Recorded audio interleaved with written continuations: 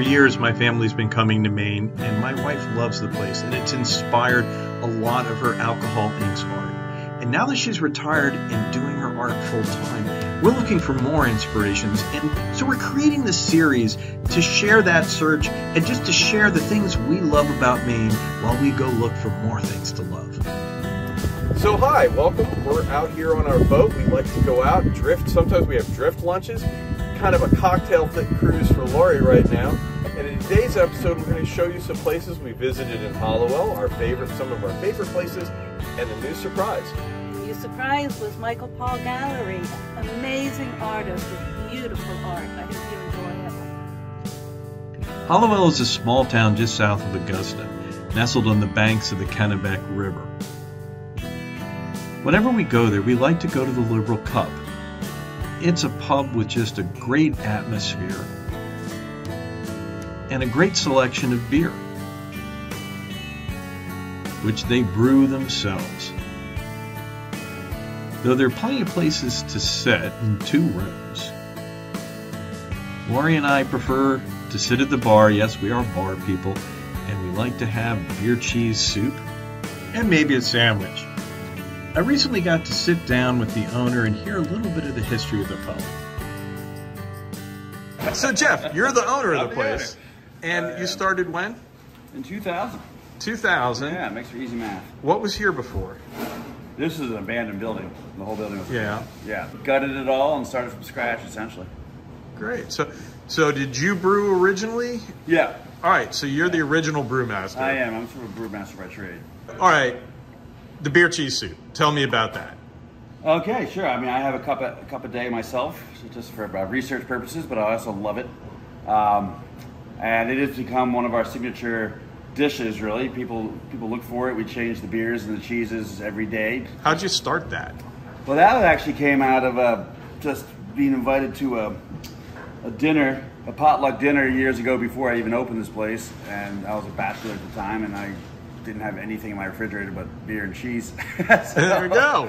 So I just put them together with a little flour and took it over, and everyone loved it right then and there. So I said, well, this might be something. That's what keeps us coming back. Yeah, exactly. And put it in the hands of a trained cook, it becomes a really, really nice dish. You might have noticed Kevin, the brewmaster, working in the background. I went back and checked up on what he's doing. So this is the first batch of hops here. Just that much? Yep, this is like a concentrated hop oil. Wow. So Kevin, what's your favorite beer that you've made? I like the ale ale. It's Yeah? balanced English bitter. It's a good showcase of English flavors in a beer. Well, would it disappoint you if I said I was partial to the Bug Lager? No, that's our most popular. So I think it's our gateway beer, if you will, from American beers to craft beers. Cool. Leaving Kevin to his work, we head south past a beautiful florist and a bunch of interesting shops. You know you're in Maine when? Up towards the other end of the street, there's Slate's Bakery and Restaurant, a nice little ice cream stand. But just down from it, we stepped through an open door and were surprised to find a local artist at work. My name is Michael Paul, and I'm originally from Maine, from up north, Caribou, and I've been down, I was in Portland for about 30 years, and just took a passion to painting about 12, 13 years ago, and I was about 50. This is something that I just started a couple days ago. It's the Portland Headlight in Cape Elizabeth. Very well known with a lot of tourists and people in the area, Mainers as well, and I just decided I wanted to attempt it. My sister lived up here in Hallowell, and I kept coming up to visit, and I just fell right in love with the place. I have had the place, it'll be 2 years coming November. That picture was taken on corner of Stroutwater and Congress Street in Portland. Okay. And I've almost wanted to knock on the people's door just to ask, say, hey, I painted your house. This is my partner, John. So, hey, John. How you doing? So this is a new one that we're just working on. And then this is another one that's going to be in a frame. We're going to have it framed hopefully today. They're supposed to be coming in. My whole vision was to have a studio where I live. And we were fortunate to have this building. So I come down in the morning, and my vision was to have people come in, sit, relax, maybe have a cup of coffee, come in with a donut if they want from Slate's or whatever. And I'm making friends. I've only been open for about 2 weeks, slow opening. But as you can see, I want people to sit, relax, and maybe say, oh, that painting would look great by the fireplace or whatnot. And then my stuff is realism. So it's mostly things that you'll see around Portland. There's Hinkley Bridge in South Portland and whatnot. And then my aunt does these, and she does the acrylic pours, which are great. And her husband, Uncle Dan, does all of her frames. He makes all the frames for her. And I mean, seriously, for art, this is extremely reasonable. Very reasonable. Our business plan is going to be maybe towards the fall, is to have some local artists come in, paint with me, which I think is a great draw. People come in, you know, they see you in the window painting, and they love that. So I was supposed to do this like 3 or 4 days a week, but now it's like I get up every morning and I come down and do it. I'm just inspired. So when is your grand opening going to be? The grand opening is July 15th on a Friday night, coming up the night before Hallowell days. A lot of people that just want to come in because they've seen that we've been working for 2 years. There's been scaffolding up front, and they're like, what's going in there? We think that people are going to be very pleased with what's going in here. The atmosphere is great. The art is as wonderful as the artist, and he is going to be a gas to hang out with. And the art is reasonably priced. Down the street, there's another gem, the Maine Local Market in River Room. We have watermarks on the building showing where the water's gotten over the years, and apparently 1987 was almost as bad as 1936. So my partner and I opened Maine Local Market in the River Room last year after a year or so of cancer treatment. We're here on the Kennebec in Hallowell, Maine. We are super excited. This river is so clean. I grew up in Gardner when my mom would say, don't let me catch you near that river. And now it's just sturgeon and eagles and ospreys. It's amazing. It's just magical. And what can I buy and eat and drink down here from you? You can buy farm fresh food and beverage. We specialize in Maine microbrews. We work with a handful of farmers where we know that our meats and our proteins are hormone safe, no antibiotics, and specifically as well, safe humane treatment for the animals. So the Kennebec, there used to be log drives down the Kennebec, and these boom islands these islands out here were placed to make sure that the logs didn't get caught up on the side over there. So they stayed in the channel on this side, and so there are those islands. They're called boom islands because it went kaboom. Oh. I actually don't know if that's true. It makes but it's sense. for the log. I was told Yeah. as a kid it was for ice, but Nope. I live and learn. Logging. And Kennebec used to have blue ice. It was pretty amazing. Just up the street past the Corey Tap Room, which we will get to in another episode, is the Harlow Gallery that just opened an exhibit by Aaron Seegers.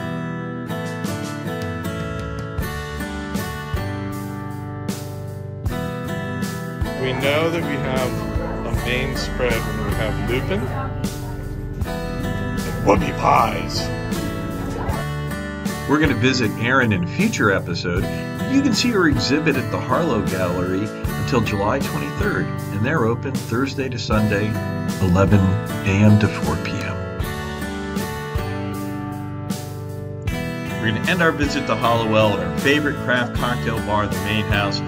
Talk to one of the nicest people you'll meet in Hallowell, the owner and bartender, Leah. So hey, lovely Leah, because that is your name. How long have you had this place? 6.5 years. 6.5?